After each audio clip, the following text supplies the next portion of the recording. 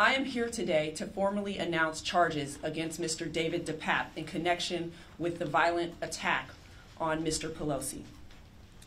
The charges that we are filing today include attempted murder, residential burglary, assault with a deadly weapon, elder abuse, false imprisonment of an elder, as well as threats to a public official and their family.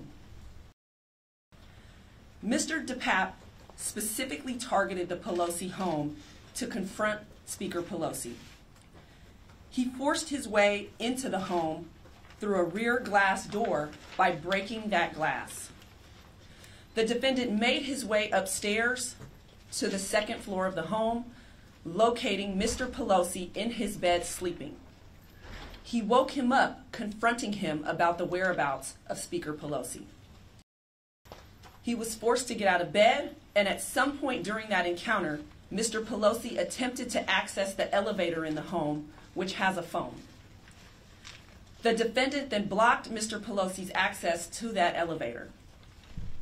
It was at some point after that Mr. Pelosi asked to go to the bathroom, which is where he was able to call 911 from his cell phone. 2 police officers arrived at the front door 2 minutes after that 911 call. When that door was opened, the defendant was holding his hammer, which Mr. Pelosi appeared to be attempting to control by holding a portion of that hammer. The defendant then pulled the hammer away from Mr. Pelosi and violently struck him in the top of his head. The police then immediately apprehended the defendant. What we also have learned is that the defendant brought to the location of the Pelosi residence a second hammer, as well as zip ties, rope, and a roll of tape. What is clear based on the evidence that we have thus far is that this house and the speaker herself were specifically targets of the defendant. One last thing that I want to say today is that as leaders and as citizens, it is incumbent upon us all to watch the words that we say and to turn down the volume of our political rhetoric. We should be able to all engage in passionate political discourse, but still remain respectful of one another. Violence certainly has no place in San Francisco or in politics.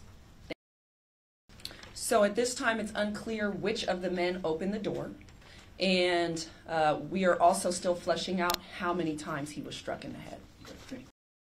Of course, it's always paramount that the correct facts be in the public. We, of course, do not want distorted facts floating around, certainly not in a manner that is further traumatizing a family that's already been traumatized enough given the nature of this incident.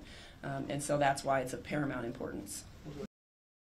Yes, it appears as though this was based on his statements and comments that were made in that house during his encounter with Mr. Pelosi, that this was politically motivated. Any evidence Currently, he's facing 13 to life.